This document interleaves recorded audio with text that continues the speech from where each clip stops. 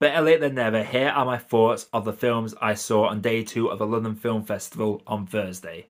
Film number 4 overall for myself was The Bikeriders, and this is one that I can safely say will be one that I will do a full review once I return home from the film. It follows a real-life biker gang and is based on a book of the same name through the 60s towards the 80s and acts as a backdrop following the transitional period of American culture and what young men were into.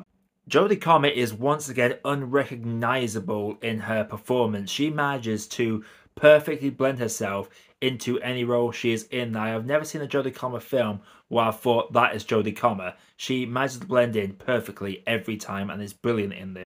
Tom Hardy's accent took a while to get used to, but I got used to it about half an hour in. And it is a true renaissance for Tom Hardy after a streak of bad movies. And they try